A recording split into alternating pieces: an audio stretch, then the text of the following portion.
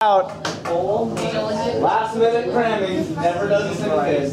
But I'm done cramming. That's like hello and you're like, oh wow. here's my test right. I don't do all the rules, don't say that. Yeah, they're not easy to read. Yeah, that doesn't.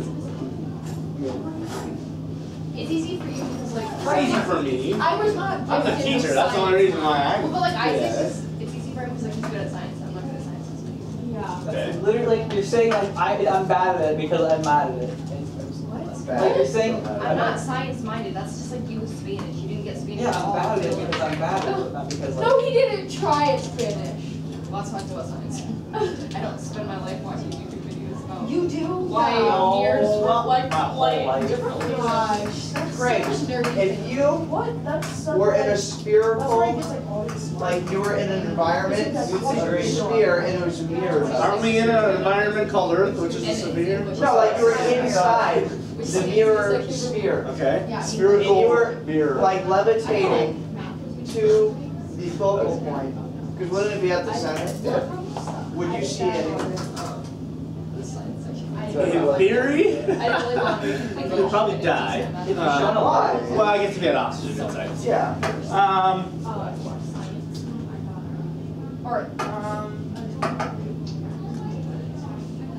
I mean, yeah, you probably see some of your body because your focal point's not that big. Yeah, I don't. Yeah, good question.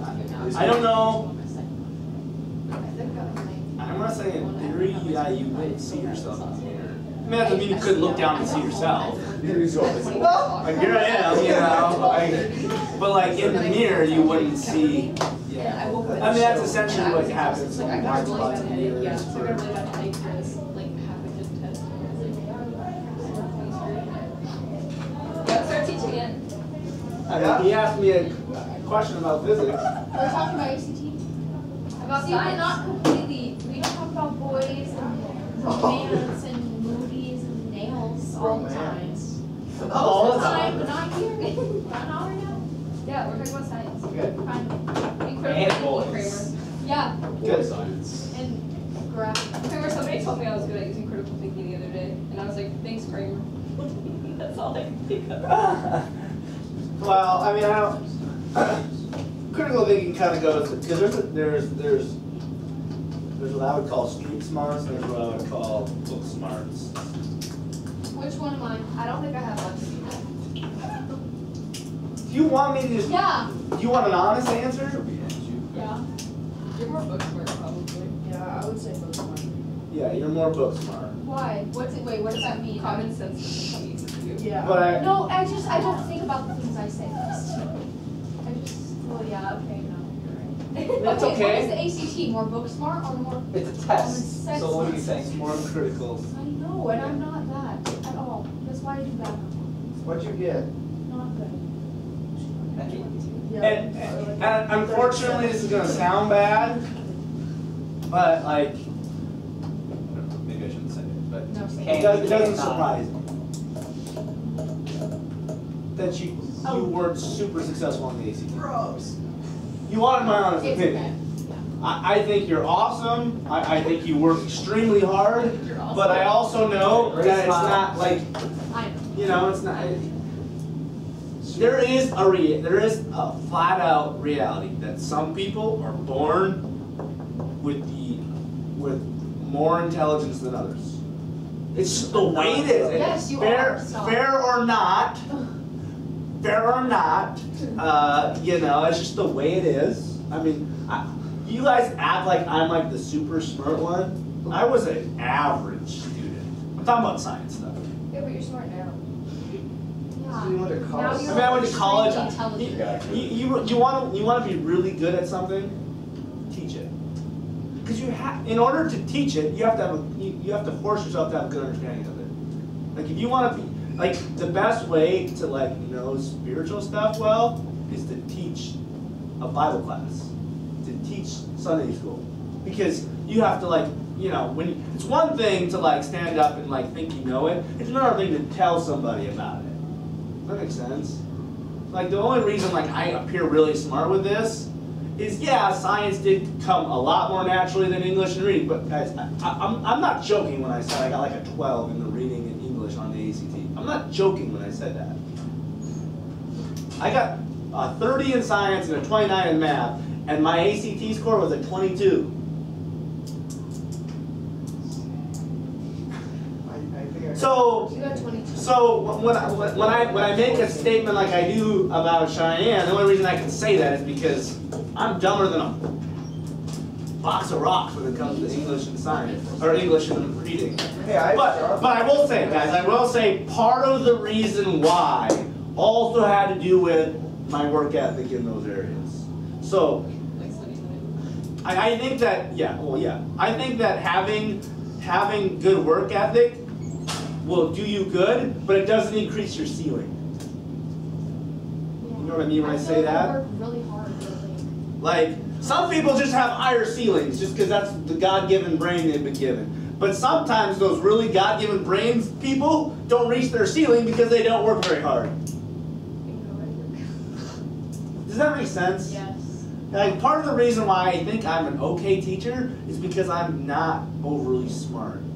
So like, I try to like break it down as much as I possibly can. Like, I don't know if you remember Algebra 1. I mean, like, Merrifield teaches for about 10 minutes. I would use the whole 40-minute class period. Like, that's just how I would do it. Now, I'm not saying his way's wrong and my way's better. That's just how I felt like was the best way to do it. So, yeah, that makes sense. So please don't be offended by what I said. Offended, I agree. So, I can only say that because I'm not smart when it comes to a lot of things. Okay, so let's talk about this. I gave you a whole bunch of vocabulary yesterday. It was kind of a lot to chew on. Okay, to help you be successful with the math, you need to be able to understand or at least know what the vocabulary is talking about. Okay, so what did we say R was? Radius. Okay, great. The radius of curvature. We know what that's the word, but what is conceptually does that mean? From The object distance to from the center of the curves to the exterior. Oh, is that what you were going to say? Yeah, but Like- I don't know if it's to the object. Let's take a circle. Image. Okay? The radius of curvature would be essentially the radius of the circle. Because essentially what a concave is half of a circle. Concave mirror. So it's the distance between the center of your mirror to the middle of what would be your circle of that mirror. Make sense? Okay? The center of curvature is just that middle point.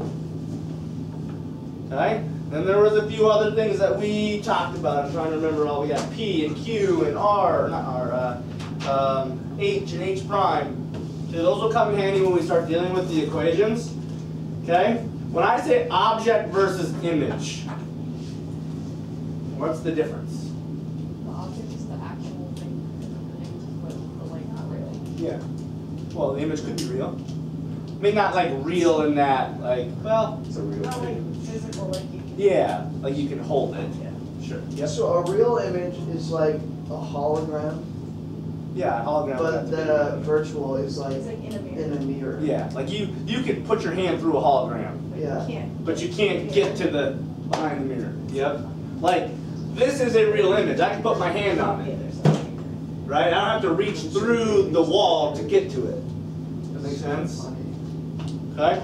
So again, quickly, a virtual image is a made-up image that your brain creates, right? Okay? And the reason why your brain creates it is because it sees light from an object, and so it's like, I see a picture. Where is it? That makes sense? So it creates that image. This is why when you look in a mirror at yourself, your body, your brain knows, oh, it took this much time for me to see this light. So in order, based on all the information I know, it had to have come from behind the mirror at equal distance. Because, for example, if I have a mirror here, Here's my object, okay? The time it takes for the light to come off the object, hit the mirror, reflect back and hit your eye, would be the same time that it would take for a light to come off this object and go straight to your eye. That make sense? The distance is the same. And so your brain knows that, and so that's why it forms that image there. Okay? Now,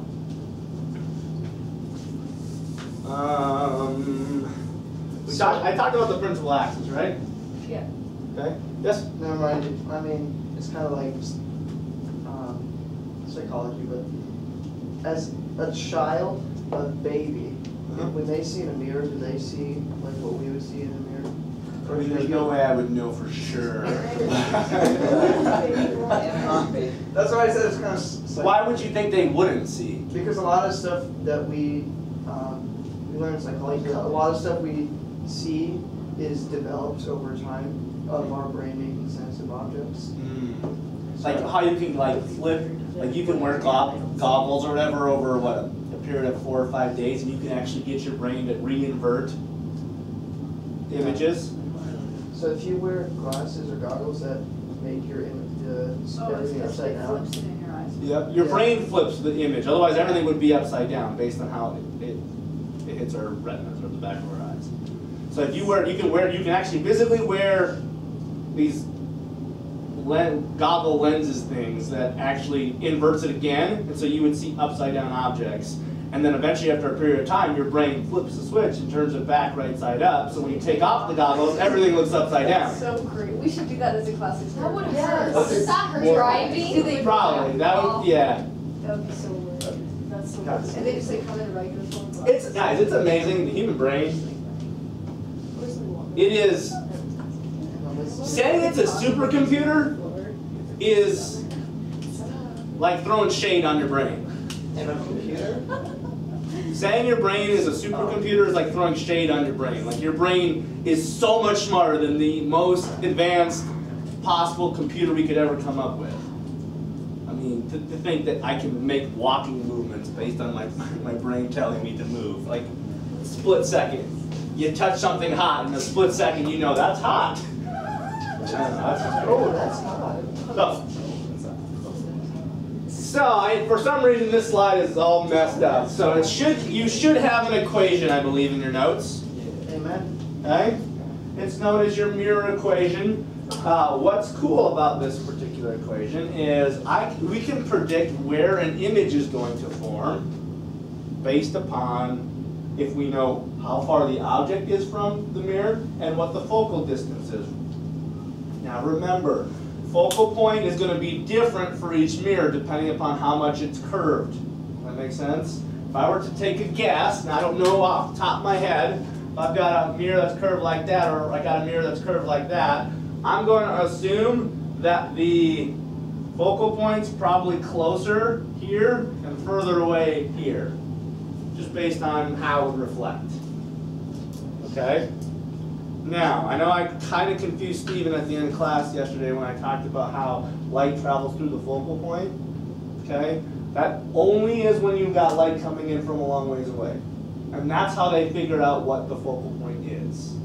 Outside of that, don't assume that all light from every angle is going to go to the focal point, because that's not true. If you had a grid of laser pointers that are shining parallel to each other, could you find the focal point in it? Probably. Probably. Yeah, that makes sense. Do it. Like everyone is a So, I do have a few more things that I want you to get in. Okay? And there are more tables that it's just going to be, guys, once you figure out the vocabulary here and you figure out the sign conventions of this, it'll take some time, but once you figure that out, the math isn't overly difficult. So here's a chart I want you to put in.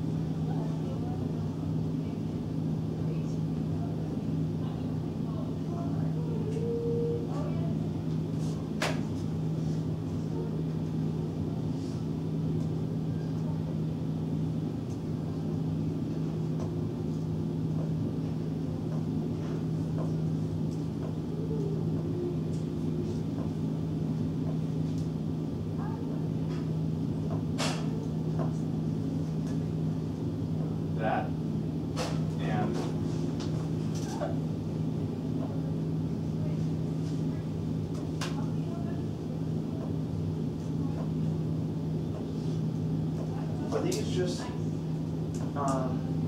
saying it's positive and negative for the equations? Yeah. Yep.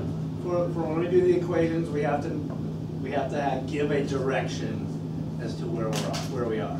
Because a virtual image will always show up behind the mirror, and a real image will always show up in front of the mirror. Right? Would H ever be above the axis? Oh, I guess if it's the H is below. If it's a virtual image, Oh, yeah.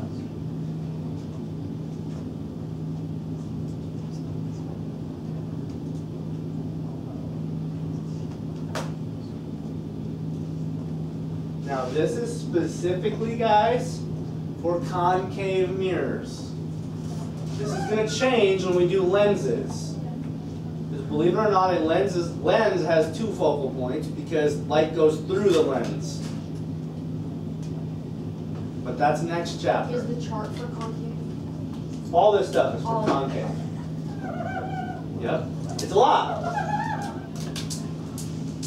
It is. I totally understand that, so I want to make sure you get that in. So we have two equations that you should have in your notes.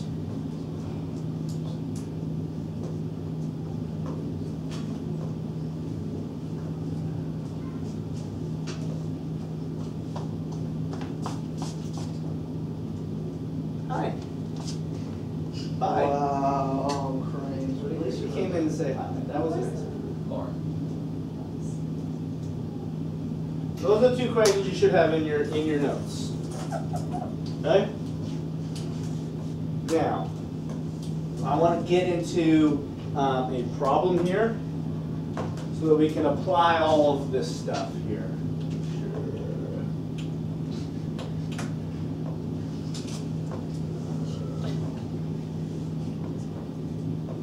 Okay, so there's a whole bunch of stuff that I'm not going to make you do. They go into actually making you draw ray diagrams where you like show it coming off the mirror. That to me is more work and more unneededness for the value that you get out of it. So I'm not going to make you guys do any ray diagrams or anything like that. The last thing before we get to a problem is that a concave mirror can produce both a real and a virtual image. Okay? It won't be Not at both. the same time. Not at the same time. What? Yeah, not at the same time. Because either light converges or your brain converges it. It can't be both. That's not fair. Okay. Alright, why don't you guys open up your books? I want to show you kind of like all the possibilities. I don't remember, it was like 500 and something. What was that? 456. Oh, wow. 456. Yeah, see, I would never remember that stuff. I'm just open on it though. Oh, That's fine. well, yeah. Okay, 456.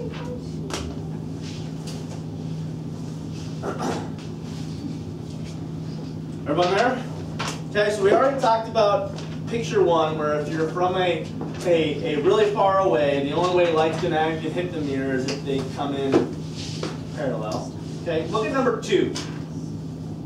Okay, if you have an object that is outside your center of curvature, okay, you will always produce a real image that is inverted and is smaller. Okay, and we'll see that with some of the math. It should make sense. Okay? When you're at the center of curvature, you will still produce a real image. It will still be an inverted. Anytime it's a real image, it will always be inverted. Okay? Anytime it's a virtual image, it will always be upright. Every single time. There's no changes in that when you get to lenses or different types of mirrors. That's always the case. Okay? When you're at your center, you get an inverted real image that is exactly the same size as your object. Kind of makes sense. If you're at the center point of your circle of that mirror, you're going to get an object that's the same size. Okay? Let's progress. If your object is in between the focal point and your center of curvature, you actually you get and still get a real image, but it ends up being bigger than the object. It gets magnified. Because the point at which those rays converge is significantly further away from the principal axis. When would you ever see a concave? When would you ever see a concave mirror? I mean, technically the spoon is a concave mirror. I'm trying to think of other practical. I'm pretty sure your mirrors in your cars are convex. Good question. How do I know if I have a concave mirror right here? How do I know that I'm like where I am? You'd have to know some information about that. Okay. Yep. Yep. Okay. What's cool about 5 is, in theory, if you're at the focal point, the light, when it reflects, will reflect parallel at every point. And since it reflects parallel at every point, it will never converge. It won't converge in reality, and your brain can't converge it behind the mirror because the light is coming in parallel. Yes? So for that, like the top of the pencil, isn't that not at the focal point? So when you create like... Yeah, I don't know exactly how that works. Yeah, I'm not sure. Like you're saying, if it's, like, is the focal point, like, just the point in the center of the, on your principal axis, or is it everything above that point or below? I don't know the answer to that. I really don't. Okay? So here's the situation where you're going to have a virtual image. The only time a concave mirror will give you a virtual image is if it's inside what? The focal point. Now, it could be anywhere inside the focal point. Right? It doesn't have to be at that location. As long as it's inside the focal point, due to the way light would reflect off that concave mirror, that light won't converge in reality. So your brain sees it and converges it behind the mirror, creating a virtual image. Does that make sense? So anything inside the focal point, you'll have a virtual image. Anything outside the focal point, you'll have a real image. And where you are outside the focal point will determine whether it's a big image or a smaller image. Okay? If you just have one of these concave mirrors and you just like walk forward and back, it'll change. The image? Yeah. And when you get inside the focal point, what will it look like? Will you still be able to see yourself? Is that what that means? Why do you have the image on the other side of the Yep, you will be able to see a picture. Like if you had a concave mirror and you stepped inside the focal point, you would see an image of yourself behind the mirror. the same distance? Just like, well, no, not. Are those like those wacky mirrors? Even if you look at a Like, or spoon, like, maybe even if you look at a spoon, it looks upside down until you get to a certain point and it starts it up. You never done that? But I'm thinking like of those That makes wacky sense, mirrors, but- and then you walk super close and then you look normal, and you walk back out and you're all Or like, you're Or like on fat, the or little- like to make you fat. Like, or small. even magnifying glasses, I guess that'd be different though. This is too dirty to Oh. spoon. I can't tell. Okay, maybe I'll try. Maybe I'll get a bigger spoon and see if I can see that. I want to do a problem though.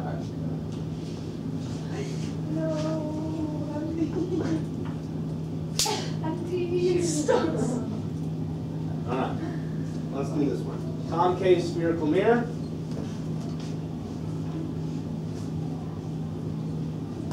Just like any physics problem, we're going to right what we're given. find what we're given.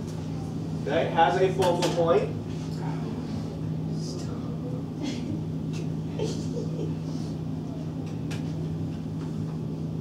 Am I going too fast? Kind of. No. Well, are the units of this the same as like? It doesn't matter. You can. Are you asking should I convert this to meters? Yeah. You do not need As long as they're all the same. to. As long as they're the same. Okay. Okay. Good question. Then it says locate the image of the pencil that is placed upright 30 centimeters from the mirror. So what it's asking you to solve for is what? Virtual. Wait. Are you asking for like H prime versus H? So would that be the? I'm talking about this image first part. The second part is something different. Locate the image. Locate the image. What are you solving for? Image. Image. Which is Q, right? Sometimes I mess that up. Wait, so we're Image looking for distance. image distance? Yeah. Yes. So Locate the image. Where will it be? What At is what the distance? meters, centimeters? Yep. P is the object, and it tells us where we are putting the object. 30 centimeters. Now, here are some things that I'm hoping, maybe not at this point, but as you get a little bit further and getting more practice with this, you will be able to quickly make an assessment of what this is going to be. I'm looking at this and I'm saying this is going to be a real inverted image. Anybody know why I know that? Not Outside the focal. It's outside the focal point. It's outside the focal point, so it has to be a real inverted image. Is there any like guess if it's gonna be at the center or not? Center of what? Like center, what's it called? Curvature? Yeah. Focal point. The 30, yeah. I mean, you could do, once you did the math, you could figure that out. I don't know if you could. Like I didn't know if there's like some ratio to like the focal point. Yeah, I'm not sure. The center of curvature might actually be twice the focal point, but I'm not 100% sure of that. We'll see. Let's see what the magnification of this is, and if it's greater, if it's greater than 1, then I'm guessing. Then we know we're outside our curvature. Wait, It's less than 1. less than 1. Yeah. Okay. Now, we'll worry about this second part later. Okay, let's first figure out where the image is. Okay? So 1 over 30 plus 1 over Q equals 1 over 10. Oh, I also kind of jumped a little bit of a beat, but this should hopefully make sense. Okay, here's my mirror. Okay, let's say my image is here. Let's just make it a pencil. Awful pencil. Okay. Okay.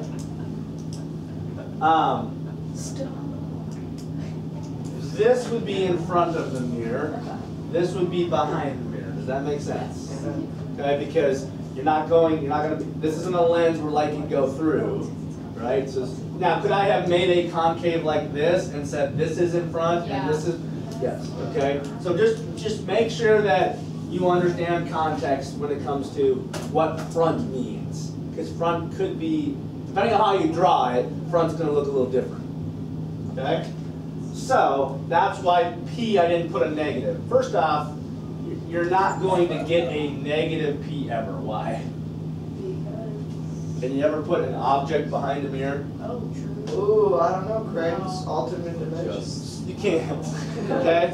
But Q can be negative if it's a virtual image, because it can show up behind the mirror. Does that make sense? Don't all images show up behind you? No, we only said the only time in these situations an image is going to show up behind the mirror is when it's inside the focal point. Isn't that what that whole thing we looked at? So number 6 is the other one. The only one that shows up behind the mirror is the sixth So you one. can't actually see these ones?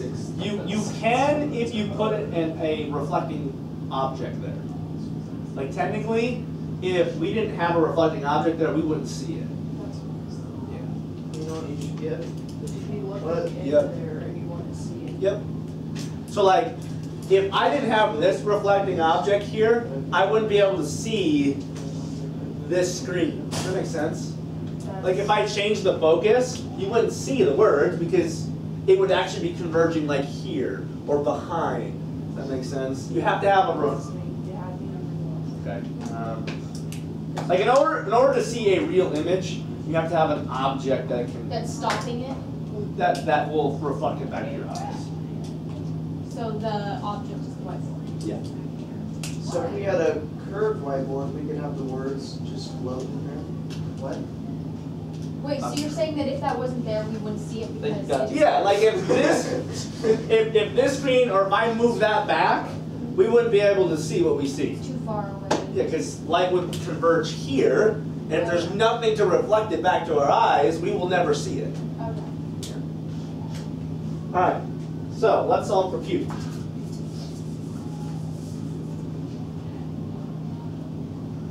What do I got to do here? Negative in this one? It won't be, but I'll show you why it won't be. Okay? Got, one. I took this and subtracted it over here. Make sense?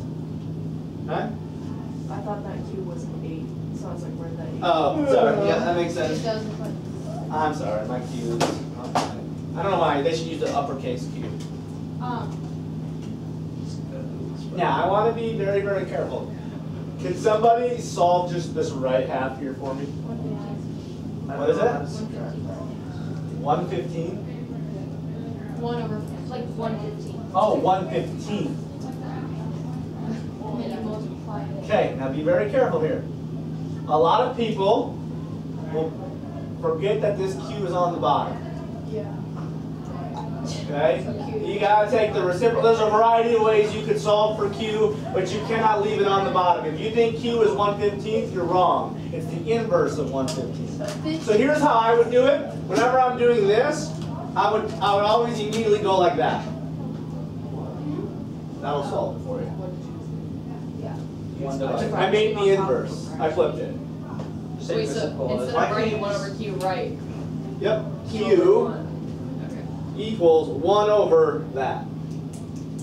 Oh, You can do it a different way if you want. You do the reciprocal. How do that hit? Like the. At the very end of 2, there's What is Or you can do it. Okay, if you don't like that, don't do that way. I'm just giving you if you're good with that, it's a quick way of doing it. You could cross multiply. You could take the inverse. It just ends up being Q. Wow, I actually drew an Q equals 15. Why can't you just be like, oh, Q equals 15 without actually? I mean, if they're all ones, you could do If that. it, yeah. Why is it always need to be all ones? Yeah, it should be. So maybe you do that. Okay. So your image is 15 centimeters, so it's going to be probably between your center of curvature and your focal point. So I could do this math and I can figure, okay, I need to put a reflecting image or a reflecting surface at 15 centimeters so that I can see this image. Otherwise you wouldn't be able to see it. Okay? Now I want to also know, find the magnification of the image, and there's a couple ways. Wait, wouldn't that mean the object? Never mind. Okay? Let's find the magnification. I don't have anything about the height here, so I can use this equation to find magnification now that we have our Q. So magnification is going to be negative Q over P.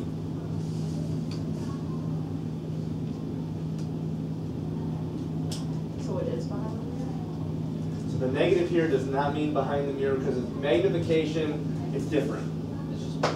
Okay? The positive or negative magnification, that is the one thing where negatives and positives don't tell you whether you're behind the mirror or in front of the mirror. So how did you know that it was inverted? Because I know that any time it's a real image, it will be inverted.